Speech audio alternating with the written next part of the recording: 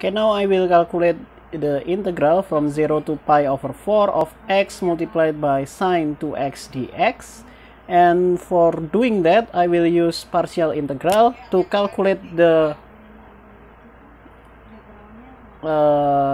antiderivative of x sine 2x dx first, and after this is found, I will plug the bounds, so 0 and pi over 4.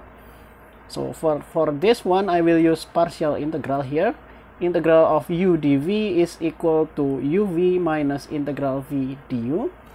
And I will choose this x as my u and this sine 2x dx as my dv. Why? Because this is easier to differentiate and this is also easy to integrate. So I will have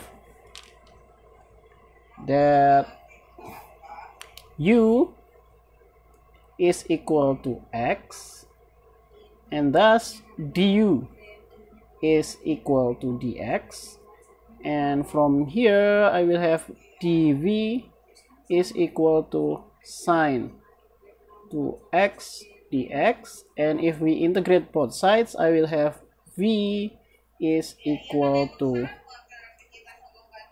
minus 1/2 cosine 2x.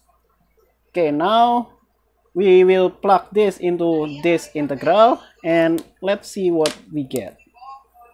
So that will equal to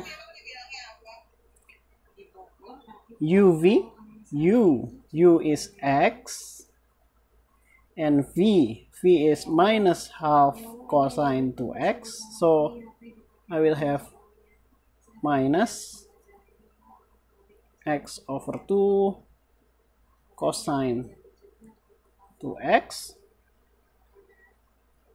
minus v is minus half cosine 2x, and then du is equal to dx, and we can take out the minus sign to the front and change it into plus. So I will have this, and I can take out the 1/2 before the integral sign, so I will have this.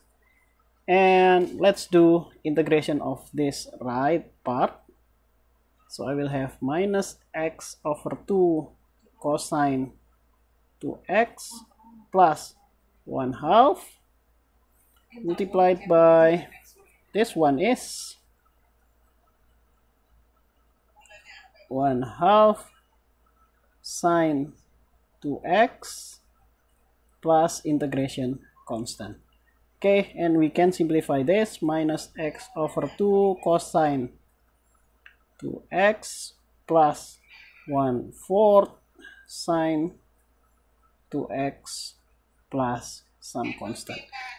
So I can use this result to calculate this by plugging the limit. So I will have this minus x over 2 cosine 2x plus 1/4 sine 2x, and the bounds, the lower is 0 and the upper is pi over 4.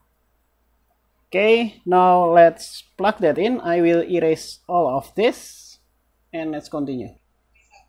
And so I can plug this, so I will have minus pi over 4 divided by 2 cosine 2 times pi over 4 plus 1/4 sine 2 multiplied by pi over 4, and the quantity of this minus this will become 0 because this becomes minus 0 over 2 cosine 2 times 0 plus 1/4 sine 2 multiplied by 0. So this part becomes 0. So all of this will cancel out. So this one is 0.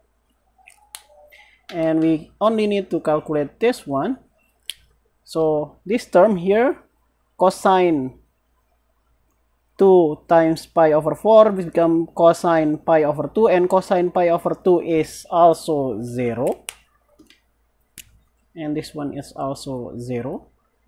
So we only need to calculate this one. So I will have 1/4 sine 2 times pi over 4, it's pi over 2, and sine pi over 2 is 1. So 1/4 multiplied by 1, and our final answer is 1/4.